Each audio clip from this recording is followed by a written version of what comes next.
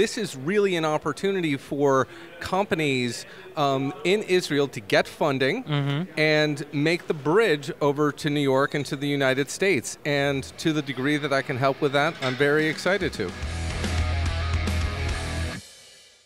Now I'm here with Bill Staniford. Bill, thank you for joining me here on Mind Your Business. Absolutely, it's nice to be here. Well, I understand you were involved with Property Shark. Tell me a little about your background. Okay, well, so yes, I was the former CEO of Property Shark, Wow. and actually I was brought into Property Shark as the Vice President of Sales in 2005. I was the 5th hire. Within a year and 10 months, I became the CEO. Wow. And tripled revenues, quadrupled traffic, scaled out the company nationwide, and sold it to Yardi Systems. Nice.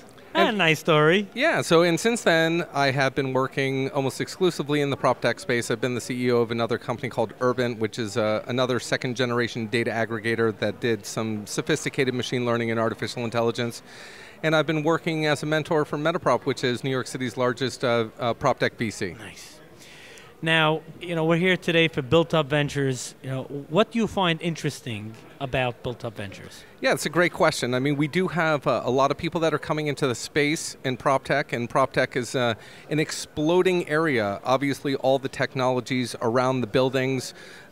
Real estate in general is one of the largest asset classes around, so all of this technology is very important, and that's great. And what really Built Up is doing, and it's unique and different, is that they are focused on bringing new companies from Israel into New York, and that's great. So the teams there should be great, and I'm very excited about learning about their companies and what they can offer to our ecosystem. So you even touched on something, because I was going to ask you, do we really need another PropTech, VC?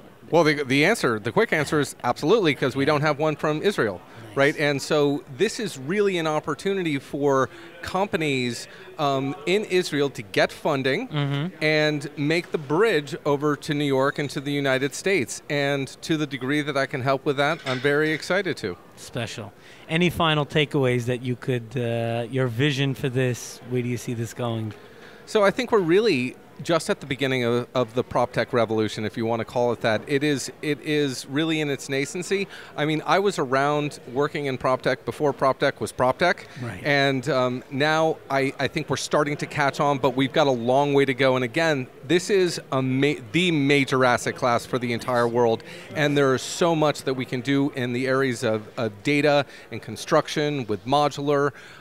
You have artificial intelligence that's going to be huge in the future and facilitate our livelihoods. Bill, thank you for joining me here on Mind Your Business. Absolutely, it's nice to be here. I love the honor of interviewing C-level executives and sharing their great advice and perspective on Mind Your Business. I'd love to get your feedback. Post it in the comments below and subscribe. You'll never miss an edition of Mind Your Business.